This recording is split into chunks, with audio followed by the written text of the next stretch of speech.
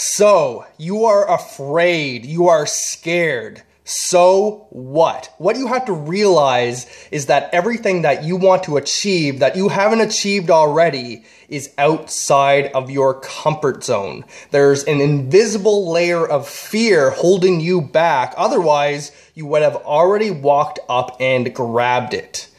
Hello everyone, my name is Mike Marino and I help entrepreneurs and online coaches communicate effectively through video communication. Why? Because with online video, you can communicate much more effectively. People will know and have a better idea of who you are, and that is a great way of gathering trust from people, bringing in and attracting more customers, and ultimately bringing more sales and business to your online business. Very important if you are an online marketer, an entrepreneur, or an online coach.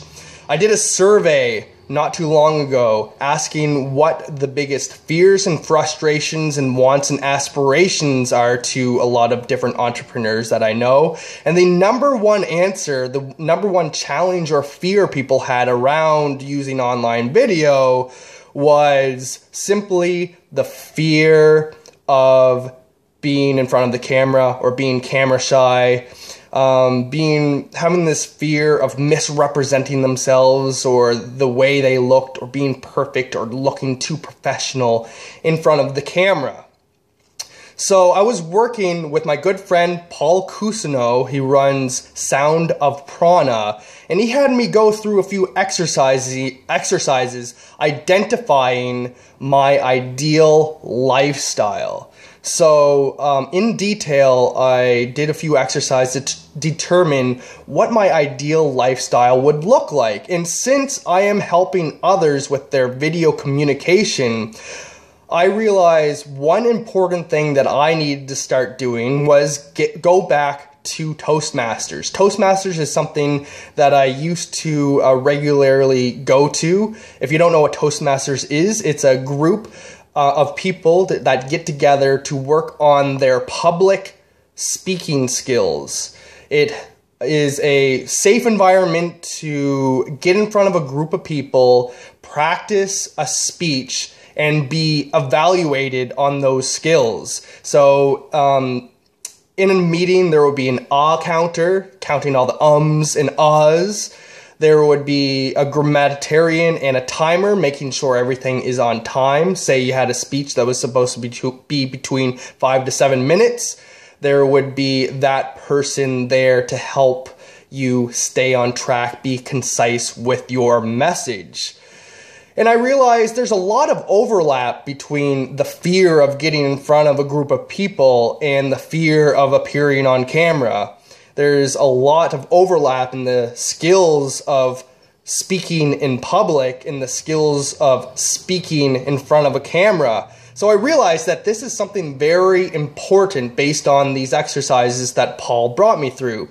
Now today I was working on my online business in the library, and I was actually a little bit struggling with things. A lot of technical issues were coming up, and I kind of felt like I wasn't being very productive. Even though I was working away, like I wasn't getting many results because the internet connection was slow.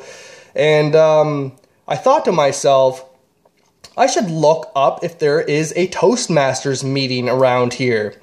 And so I looked it up and I realized that there was a Toastmasters meeting in the exact same building that I was working in, and it was 15 minutes away. So I realized through Paul's exercises that this is something very important that I should be doing, but there was a tremendous amount of fear that came in my body. So I realized, okay, I need to face this fear. I can't let this hold me back from what is important. So I said to myself, you know what? I'm just going to take the first step and check out where this location is. So I didn't fully commit to going to the meeting, but I decided to check it out. And so I found the location. I was standing outside the door, and I realized I was 5 minutes before the meeting started, and I decided my heart pounding. I'm just going to take the plunge, and I walked into the meeting. So I went to a Toastmasters meeting. Now, a couple things that I have to say about fear that I hope that you could take something out of this. One, when you fear something, ask yourself, are you fearing this because it's something important to you?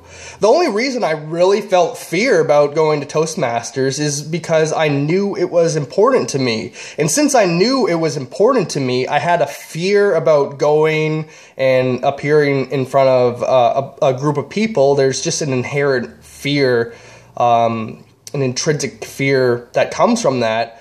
But also, there was a fear of not going because I knew how important it was.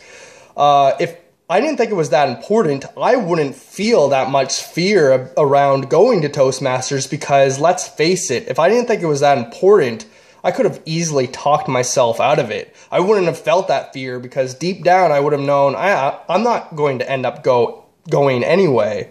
So that fear probably wouldn't have arisen for me even if I was looking into it, but I didn't think it was that important because I know I would have convinced myself, it's not a good idea. Number two is it's impossible to eliminate fear. We have fear built into us from birth. It's there for a reason. It helps us survive. It helps us from doing things like dance in the street when there's traffic. It helps us from jumping off a cliff just to see what happens. It helps us to survive. So fear is there for a reason. So we're not going to get rid of it.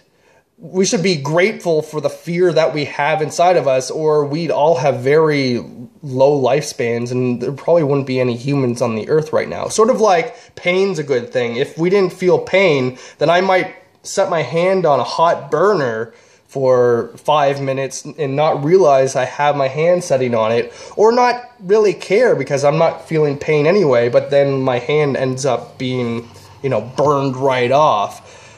We wouldn't be living very long lives. So when you're doing something that you are afraid of, that's important, remember, you're always going to feel that fear. There are ways to reduce it, like when you are about to talk in front of a camera, or you're about to talk in front of a group of people. You could slow things down, take a few deep breaths, and that will relax your body and make those fear chemicals and hormones go down.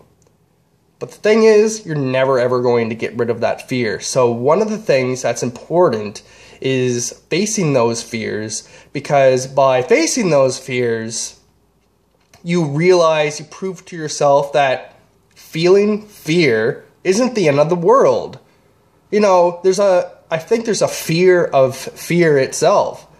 By facing those fears, you're not going to eliminate fear, but next time you need to do something challenging in your life that could get you ahead in life, say you go for a job interview, or you ask for a raise, or you are a business person and you're going into a sales conversation, it's important to have already worked on those fears. You're still probably going to be afraid to go into a sales conversation if you're not used to it, but if you did a few Toastmasters speeches that you were afraid of and got used to the feeling of fear, then you could take that next step and take it to another level and do a sales conversation, which is significantly more scary for most people. So this video has gone on long enough, and also as a result of me going to Toastmasters, I pushed myself going. I did a table topic, which is a couple-minute speech, and I ended up getting an award for the best table topic. So there we have it. Anyway, my tip for you, if you are making videos, is to make them a lot shorter than this video. All right, peace.